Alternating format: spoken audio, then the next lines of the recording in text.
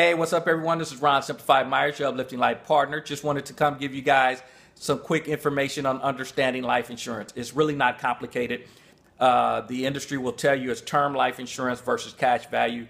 Folks, if you understand this, you'll understand most than 90% of life insurance agents, or might be even higher than that. But all life insurance is term. The conflict is never term life insurance versus cash value. The question is whether a person should save inside of their life insurance or outside of their life insurance. Terms just means for a specific period of time. If you have a 20-year term, that just means your life insurance premiums will stay the same for the next 20 years. That has nothing to do with what it's called, whether it's insurance or not. It's all insurance. Term just tells you how long. Whole life, which is a policy that has a savings component to it, the term of the life component is 100 years old. For 100 years. At age 100, they call it outliving your life insurance, but that is the term of that particular policy. Does that make sense? You have a 6-month term on your auto insurance or year term.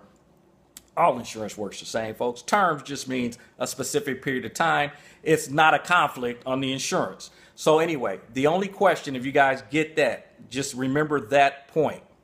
The question is not whether I buy term insurance or a cash value, because insurance is term. So that's going to hold true whether it's whole life, universal life, variable life, you bet your life, whatever they call it, the insurance element is term. The question again is whether I should save inside the policy or outside. Real quick, if you save inside, you got to borrow your own money. You notice what I said, your own money, okay? That in itself tells me something ain't right. You got to borrow your own money. The interest rate's going to be maybe 1-2%. That's once you finally start to accumulate money, which could be 5, 6, 7 years from now.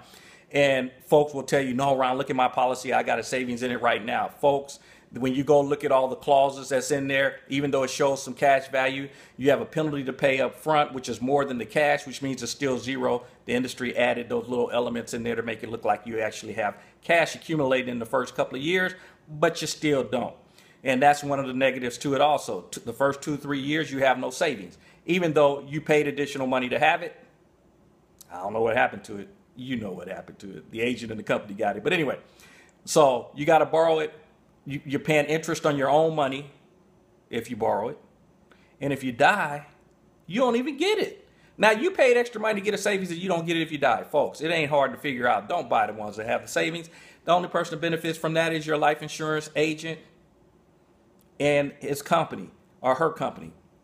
Now, people that have a lot of money will tell you why cash value policies are great programs. Folks, they're using them to hide money. Oops, did I say that?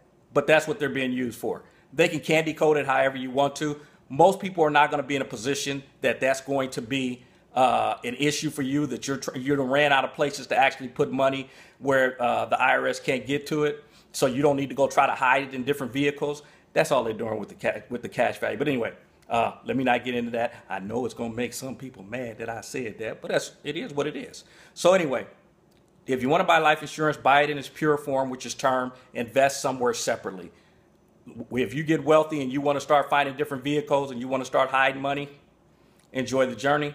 But I'm just letting you know, for the average person, probably 9 out of 10 people that see this video, you should never have a program that have a savings attached to it.